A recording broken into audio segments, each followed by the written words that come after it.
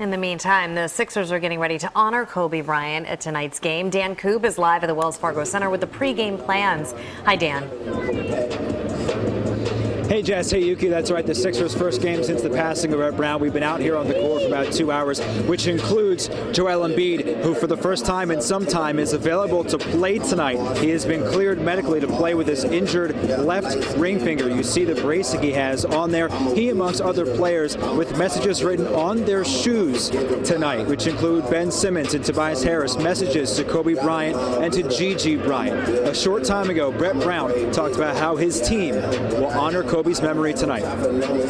Coming into tonight to win, and I think that that's probably the greatest, in my opinion, tribute you can pay to such an amazing competitor, and I'm going to coach with that spirit.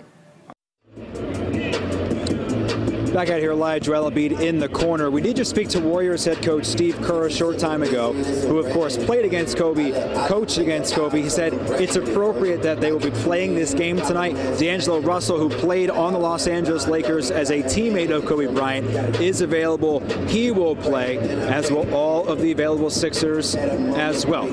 Pre-game ceremony for Kobe Bryant expected to go off around 7:02. We'll of course bring you everything about it coming up later tonight at 10 and 11. We're live tonight at Wells Fargo Center. Dan Koob, CBS 3 Eyewitness News.